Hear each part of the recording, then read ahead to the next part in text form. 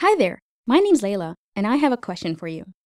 Do you know what one of the fastest growing jobs in America is? Doctor? Lawyer? Ha, not a chance. Actually, one of the fastest growing occupations in America is game designer, which is pretty cool if you think about it. I mean, who wouldn't want to have a job that challenges their creativity and inspires them to push the boundaries of their craft? It's just too bad girls aren't usually invited to the party. Yeah, that's right.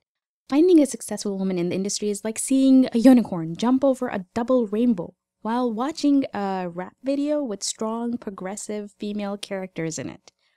Pretty darn rare. Note to self.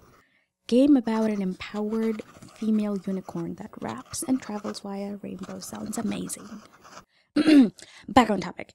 Why is this? Is that dragon on level 9 gonna be any less fearsome if a girl designed it?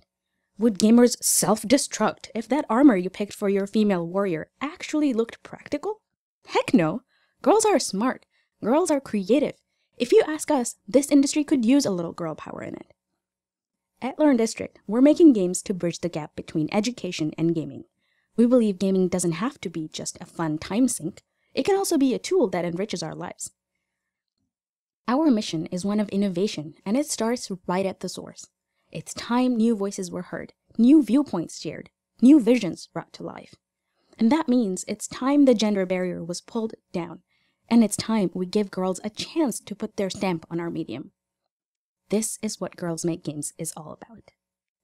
As a game developer and proud gamer myself, I truly believe game dev offers girls an unparalleled opportunity to express themselves. Girls can make games. Girls should make games. And darn it, games need girls. We're not waiting for anybody's permission anymore. Let's get this party started.